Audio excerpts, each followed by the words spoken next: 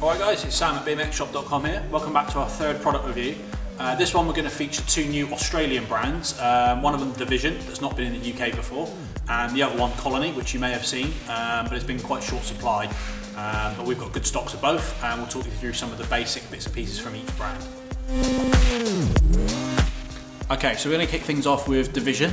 Division is a small aftermarket high-end parts company based in Australia, and these are a few of my hand-picked favourites from 2014.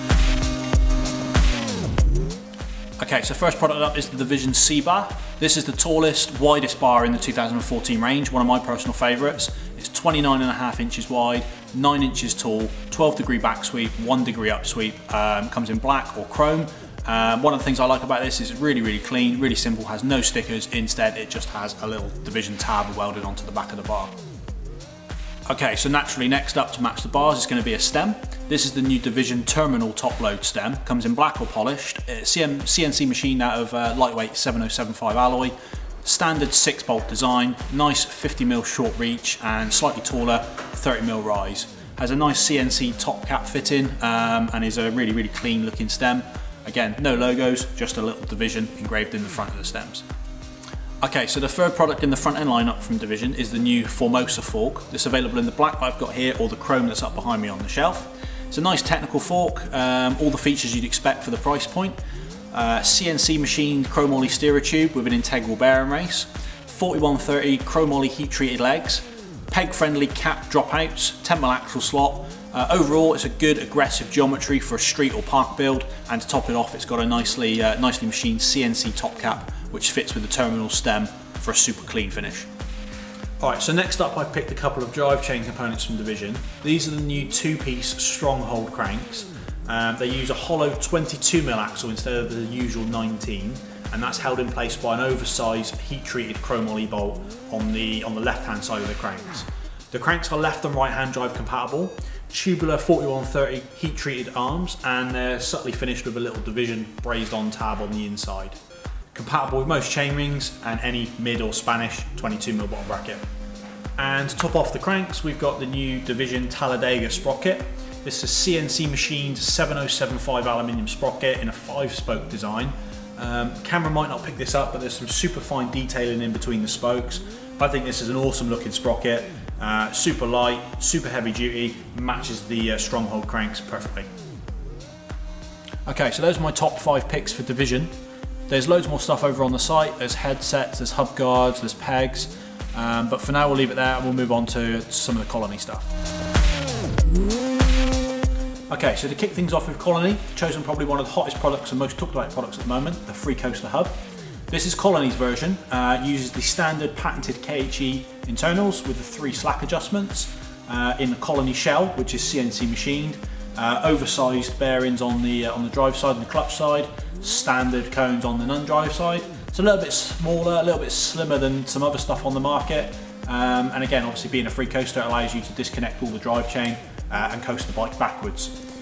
Something a little bit unusual about the Colony Hub, they made their own specific free coaster guard for it. This replaces the drive cone and does up against the bearing, which is specific to the Colony Hub.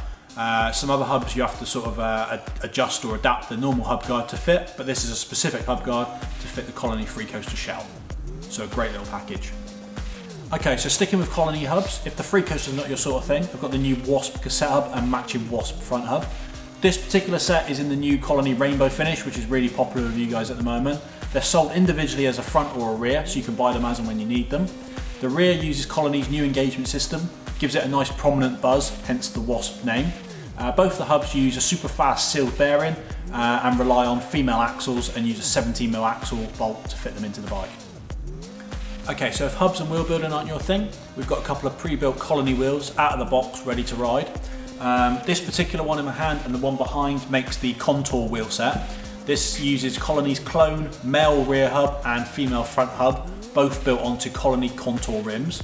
Both 36-hole, both available in a couple of colours. They're ready to ride out the box with the rim strip.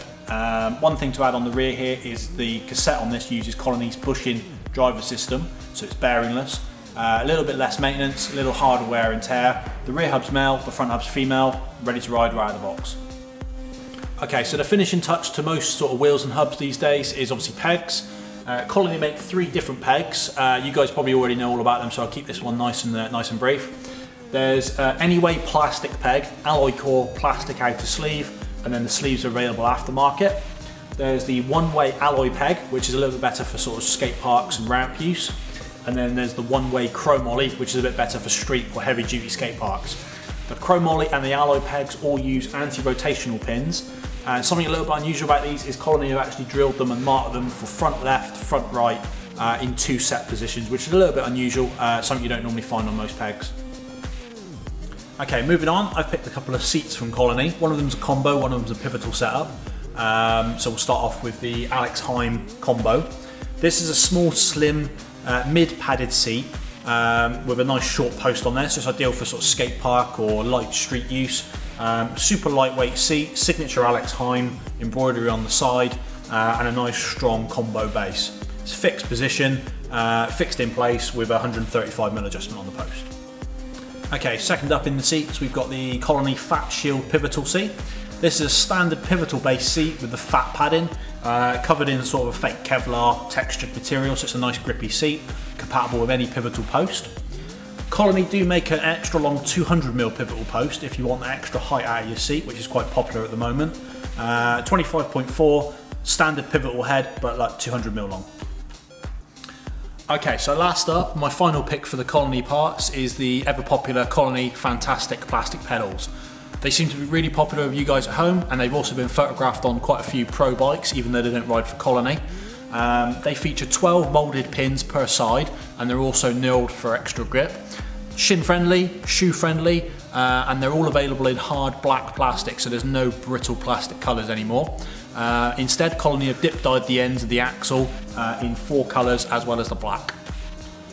Okay, so that wraps up the Division and Colony product review. I hope my picks have given you guys an insight into each of the brand. The full range in all colours and all sizes is on the website for you guys to look at right now. Big shout out to Clint and all the guys over at Colony HQ in Australia. The product's looking really good this year. Hopefully you guys enjoyed it too. As usual, if there's anything you want to see me review next edit, give a comment in the box below or send us an email and we'll see what we can do for you.